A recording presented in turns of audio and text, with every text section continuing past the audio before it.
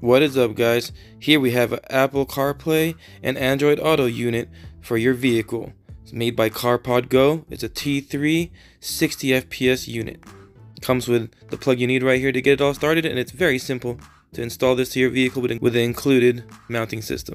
Comes with an OTG cable for updating your unit, a suction cup system right here for your mounting system, and some extra double-sided tape right here to secure your screen to your dash. It's a really strong magnet behind this thing too, so it should be pretty stable wherever you mount it. Well, this thing does what it's supposed to do, Android Auto and Apple CarPlay, and it works pretty good. I'm obviously going to be showing the Android Auto side because I don't use Apple stuff, but this thing has some videos already out on it for Apple stuff, so most of them are already actually Apple videos for this one, so I'm just going to be doing the Android one because there's less of those on there for this guy. And I see a lot of people talking about one of the other versions of this that lags pretty well with Android Auto, but I think this version, they probably fixed that because mine doesn't really lag. It's pretty acceptable, and it does what it needs to do. For this Bluetooth adapter right here, that plugs into your aux cable and to power, so you can actually transmit your phone Bluetooth to your radio if you don't have Bluetooth radio. So that's pretty cool. I'm not sure if that's included, but that was in the box. And you get a reverse camera as well. So, you know, you could use this as a reverse camera, you could use this as a front camera, anywhere you really want to put it, just in case you already have a reverse camera. Maybe you have an off-road vehicle like me, you can put this in the front so you can see your approach angle to stuff. You know, when you're going uphill, you really can't see what you're about to hit. And this would be a good option. This is just an extra mount. It tells you right here in the instructions that I have upside down that you're just going to use this to put on your window or something, but you still have to lean this device on something because this is not meant to hold it up. This is just meant to place it in place and have something like a dashboard to lean on, so that's going to hold the weight of this device. Okay, so I'm going to be setting this thing up in my Prius. Hopefully the audio is pretty good in here. I'm in my garage because it's hot out there, and I'm going to try to get this Prius turned on real quick after plugging all this stuff in because it's getting warm in here now too in my garage. So I'm just going to plug this in right here, excuse all the mess. So you can just have this plugged here and it'll still give you a USB output of 5 volt, 2.1 amps. So you just plug that into any spare auxiliary you have. There's an on and off switch right here, which you're probably just going to leave on once you have everything set up. Now I do have these magnets here, and I do plan to use these to actually mount this like so.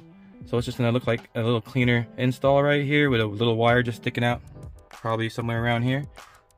And I think that'll look pretty good sitting right there. It'll just cover the knobs, and I could just use the steering wheel controls anyway. That'll actually work the way I'm going to be installing this into this Prius, because I'm still going to be using my cell phone as the main connection to the car, and this is just going to be pretty much a display and a touchscreen that you're going to be able to see your navigation and your, audio. So I'm just going to place it right here for now on this magnet that's already here until I get some magnets back here on each side to mount onto these two. I'll show you guys when I'm done with all that, but for now, for the demo, we're just going to use one of the magnets that's already here and mount this like so we can see how it works. You can use this suction cup mount, and a very strong magnet that goes behind this guy will definitely hold this in place. But remember, you still have to use your dash to support it. And there's another way you can do it, suction cup onto your window, but that's just so intrusive into your sight right here. And this is a smaller way to mount it, just in case you have a curved dash or anything. This right here curves, so you can hit those little curves if you have a curved dash like so, and it'll get that whole sticky part on there for a more secure connection. And that's how this mount assembles. And that's the same magnet that's for that right there that was on the back of that guy. You have your USB-C port for your power to plug this thing in to get this thing powered up. Your audio port, your AV in for your reverse camera or for wherever you want to put that camera, a mic, and another USB right there.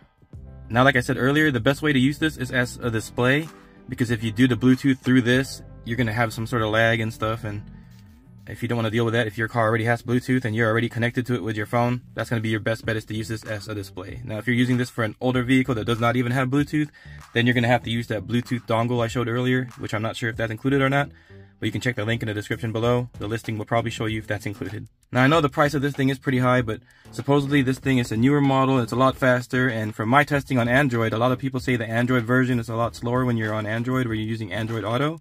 My experience so far, not too bad with this, and the screen quality is pretty good. The screen protector is still on this guy, by the way. Power plugged in the back. Oh, there you go. I already set it up to Toyota. I've already turned this on before. Oh, gotta turn it off before I get any copyright. Sorry, that's my AC turning on, and my car's probably gonna turn on right now. There you go.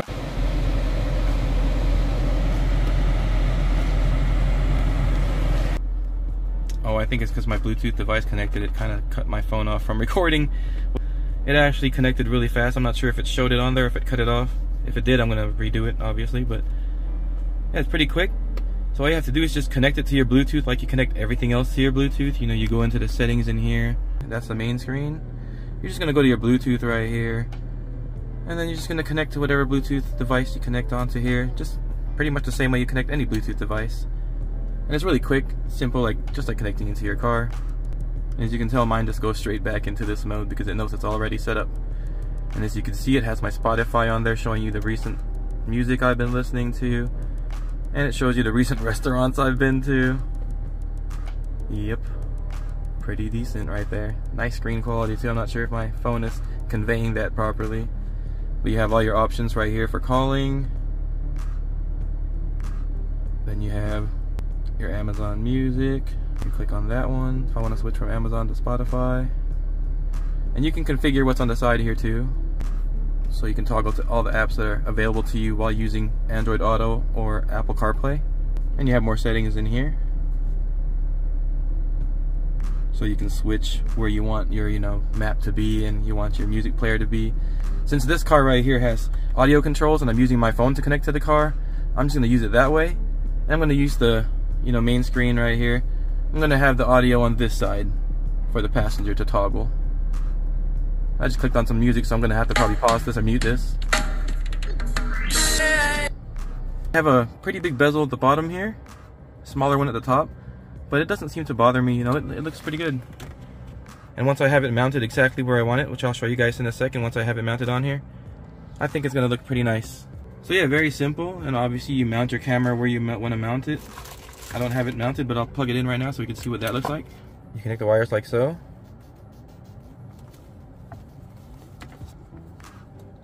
Plug it into the back like so. Oh, so I believe that's actually the power for the camera, so you're going to have to hit power with that, some sort of 12 volt, so that way you can power on the camera, or you can tap into the reverse light to get that to come on, but I'm not going to tap into anything right now because I don't need the reverse camera on this car. But anyway, that's just how easy that is to hook up pretty much a power source. That's all you need, simple enough, and they give you a long enough wire to do that with. You could run that all the way to the trunk, to the front, wherever you want that camera. You can even have it as an interior camera if you want, but you are going to have to power it up. So I'm actually recording with my phone right now. This is going to be a multitask for my phone because it's connected to this thing and everything. So let's go ahead and see if we can make it navigate to somewhere while I'm connected to it with my phone and recording with my phone. Going to search. We'll just go to here where I was a couple hours ago. And I can press start. Check that out. That's pretty quick. And I'm using my phone to record this video right now that you're watching. And this is all connected to my phone. Your route may be affected by flash flood warning. Ooh, flash flood warnings. Water up there. It's raining up there, huh? You can switch from day mode to night mode by swiping down on the screen and switch back by swiping down the screen again. Simple enough. You go back to exit and then click on this to switch, just in case you're trying to connect to CarPlay. So it's trying to find some sort of CarPlay now, which it's not going to find.